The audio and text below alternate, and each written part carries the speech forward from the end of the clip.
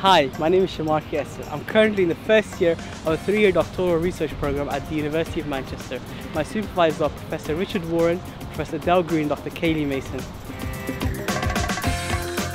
For approximately 20 to 30% of people with psoriasis, topical treatments are ineffective and plaques end up covering at least 10% of the skin's surface. These people can be offered phototherapy, which involves exposing the skin to ultraviolet light with the aim of slowing down the rapid growth of skin cells.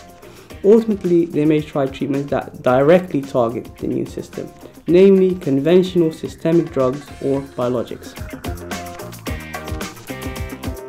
Conventional systemic drugs act by decreasing the overall effect of the immune system in a bid to stop it from producing the extra skin cells that build up to form the plaques. Biologic drugs are a bit different as they target specific parts of the immune system that are thought to be responsible for the condition rather than the whole immune system. Although these types of drugs are proven to be effective, they might in theory come with a cost, as the immune system plays an important role in our body's ability to fight off cancer. Dampening or blocking parts of it could alter the risk of cancer development. I should emphasize at this point that we don't necessarily think that this is the case.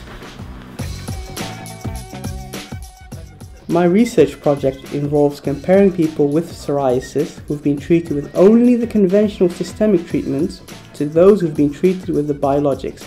This will help us to work out whether biologics increase the risk of cancer in people receiving these treatments.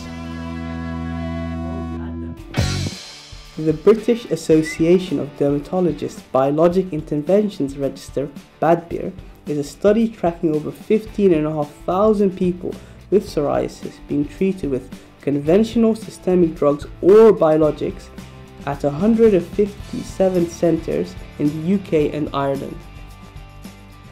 This will allow me to track the number of people that develop cancer after treatment over a long period of time.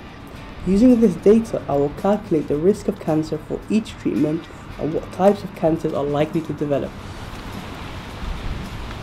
So this research is really important as it provides people with psoriasis and their clinicians with high quality evidence about the risk of cancer development when using biologic treatments versus conventional systemic treatments.